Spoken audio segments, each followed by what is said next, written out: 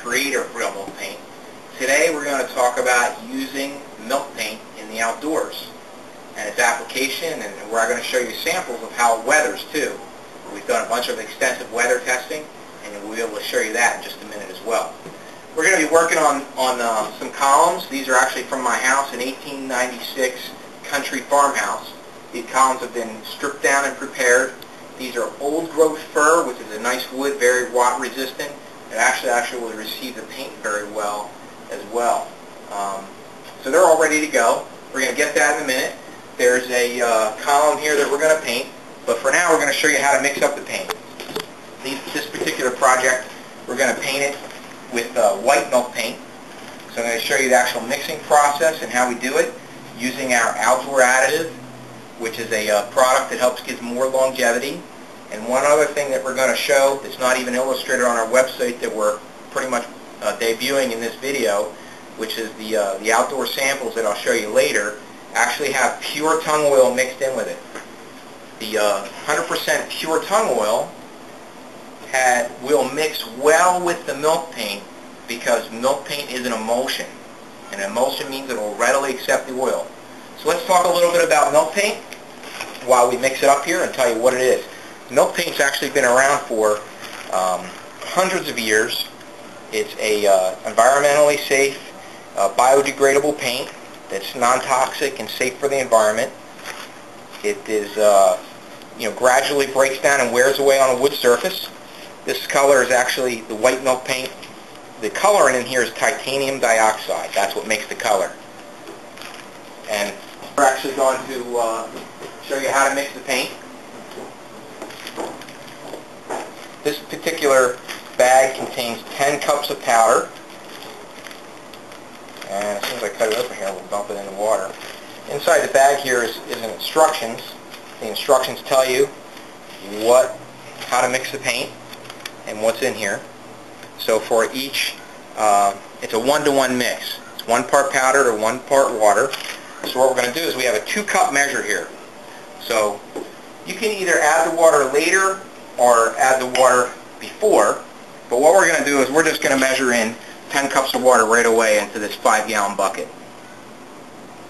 So that's 2, 4,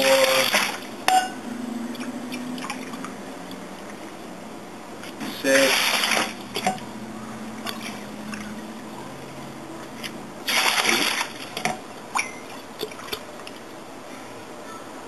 10.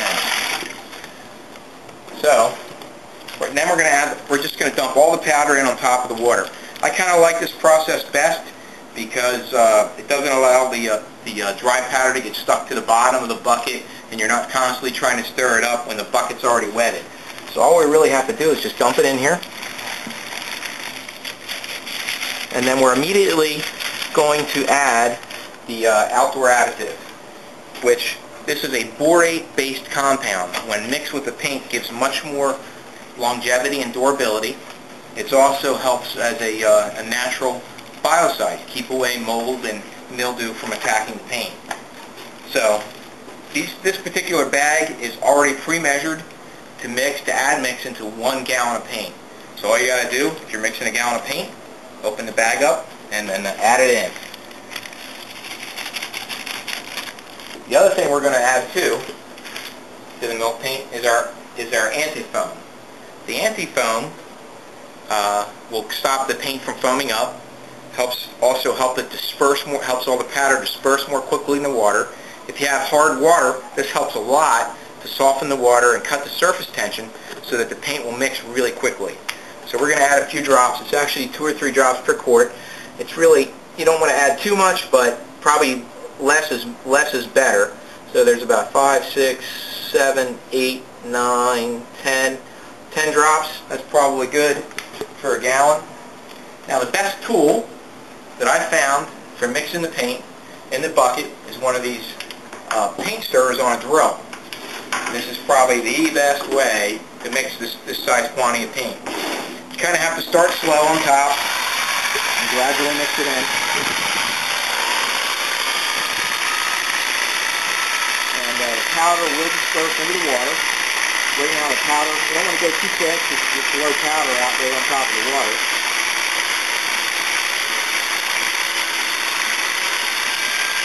And we'll see water through the paint. This is going to take a few minutes to get this all mixed up. And you might spend 5 or 10 minutes just mixing the paint, dispersing the water, dispersing the powder into the water.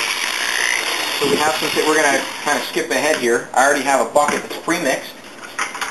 We're going to pull that over here, slide this off to the side, put our stirrer in here, and this is already thoroughly mixed. You know, at any foam in it, this has been sitting around for probably an hour and a half, 2 hours, which is good. Helps the powder disperse really well.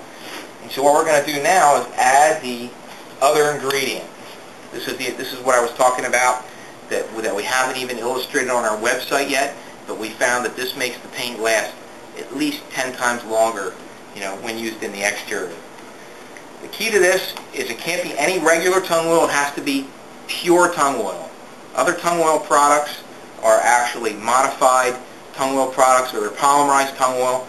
Pure tung oil is not polymerized, it's not processed, it's not heated, it's pure tung oil extracted right from the tung nut. And what we found with our testing is we added about 15% pure tung oil to your volume. So this is 28 ounces. A gallon is 128 ounces. So with 120 ounces, we take 15% of that, which is like 19.2 ounces. Now that's not so critical. As long as you stay around 19 to 21 ounces, that's pretty good. So what we have here is we have a quart canning jar. And this is just a quick measure for me. You know, we have a 16-ounce mark on it and a 20-ounce mark. So I'm just going to fill it up to a 20-ounce mark, you know, with pure tung oil. And then we're going to put that in there. There's 16, and there's 20, right there. So people would say, oh, you can't add oil to water paints, but you can. Because milk paint has an unusual property where it's an emulsion, so it will readily accept oil. The oil will not separate out. Once it's in there, it won't separate. And the other beautiful thing is, if you need to thin the paint down, you can still thin it with water. Just thin it right down. So what we're going to do is we're going to pour this tung oil in. It'll go right into the paint and mix right up.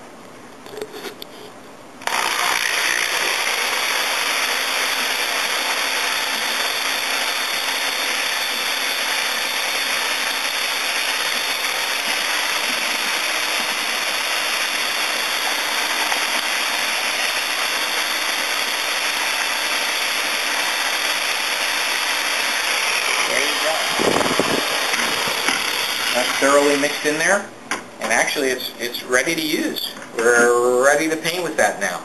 If the paint appears to be a little bit too thick, you know, let's just test it, see what it looks like. Not bad, consistency's pretty good, and that's probably just about right.